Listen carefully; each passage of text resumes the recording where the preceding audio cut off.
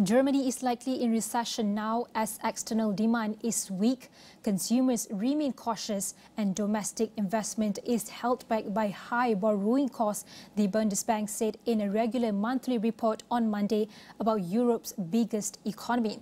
Germany has struggled since Russia's 2022 invasion of Ukraine pushed up energy costs, and its vast industry-heavy economy is now in its fourth straight quarter of zero or negative growth, weighing on all of the Eurozone.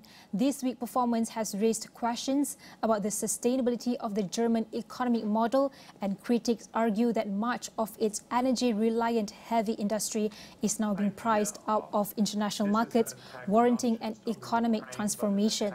The government, however, has pushed back on gloomy projections, arguing that it is merely a perfect storm of high energy costs, weak Chinese demand, and rapid inflation that temporarily holds back growth but does not fundamentally question economic strategy.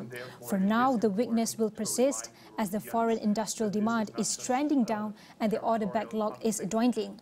Firms are also holding back investment, partly because financing costs have risen sharply since the European Central Bank pushed up interest rates to a record high to combat inflation, the central bank said.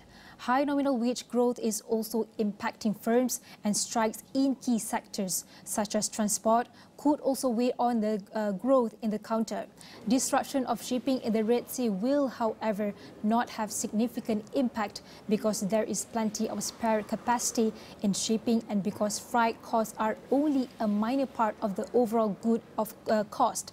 While the outlook is weak, the bank said it expects no major deterioration in the labour market, which has insulated the economy so far, and Germany was not facing a broad-based prolonged recession.